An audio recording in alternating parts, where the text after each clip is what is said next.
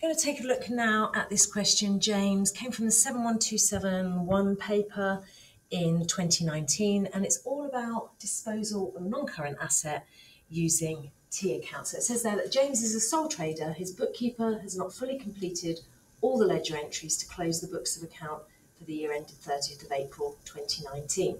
An extract from the statement of financial position at the 30th of April 2018 is shown below. So these are the opening balances that came from last year's accounts. Fixtures and fittings had a cost of 80,000, they had accumulated depreciation of 48,000, and they had a net book value of 32,000. So just a reminder then that assets are on the DEAR side of DEAR clip. So the cost of the assets will always be a debit balance. The accumulated depreciation is a credit balance, and plus the cost minus the accumulated depreciation gives you the net book value, which overall is a debit balance. So this is a pool of assets, fixtures and fittings. There are a number of assets in there, and it tells us that on the 23rd of April 2019, so right near the end of James's financial year, he sold some fixtures and fittings for 14,000. Okay, that's the sale proceeds, £14,000. So we're going to need to put those into the disposal account in a minute. And he received a cheque, so we know that they were debited to the bank account. These fixtures and fittings had originally cost 24,000, and they had a net book value of 14,400. So we know that the sale proceeds are 14,000, okay, and that's going to go into the bank account. We also can work out here that he's made a loss on disposal, and that's the difference between the net book value and the sale proceeds. So the net book value is 14,400 and the sale proceeds are 14,000. So the loss on disposal is £400. So that will be going off to the income statement as an expense. Now the one T account we're not given here, we're given fixtures and fittings at cost, and we're given a disposal account. We're not given the fixtures and fittings provision for depreciation. So I'm going to suggest that we draw that up.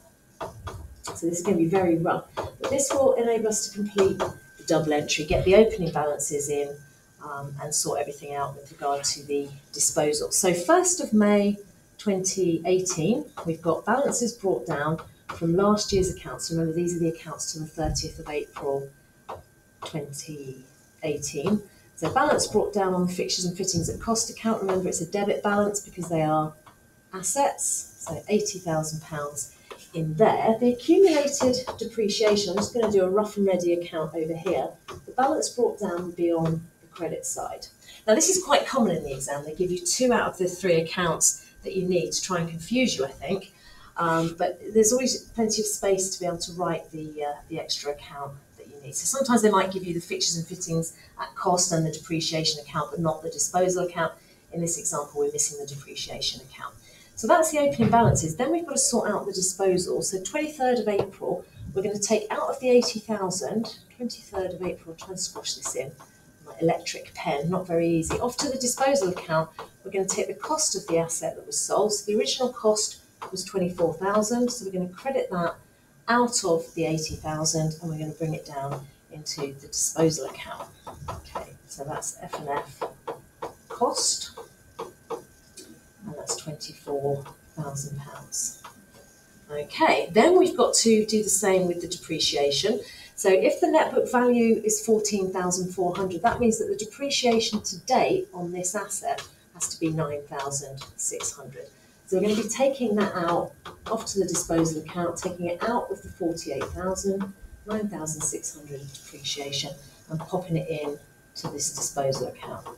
So F&F depreciation, depth for short, 9,600. Okay, so we've now got effectively the net book value of 14,400 transferred into the disposal account.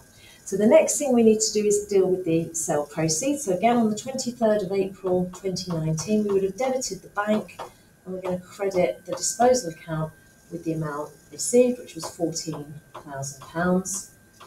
And then we remember that this account needs to balance. Both sides need to be the same. Now, at the moment, this side adds up to 24,000, but this side adds up to 23,600. And the reason for that is at the 30th of April 2019, off to the income statement, loss on disposal is the difference of £400. So we need to make sure that both sides add up. £24,000. So it's not easy writing with this smartboard pen in a small space. Right, so that's the disposal account balanced off. It also asks us to bring any balances down on the 1st of May 2019. Well, there isn't one on the disposal account. Remember that that's going off as an expense on the income statement. We don't need to balance off the depreciation account because we're not calculating the depreciation for the year. But if we were doing it, we'd need to do it on the reduced balances. So we'd need to make sure that we work out the balance on the fixtures and fittings and cost account and on the depreciation account before we apply this year's depreciation. So all we've got to do, nothing else has happened on the cost account. So 30th of April 2019, the BAL CD is going to be the difference between the 80,000 and the 24,000. So that's going to be £56,000 there. So now both sides add up to 80,000.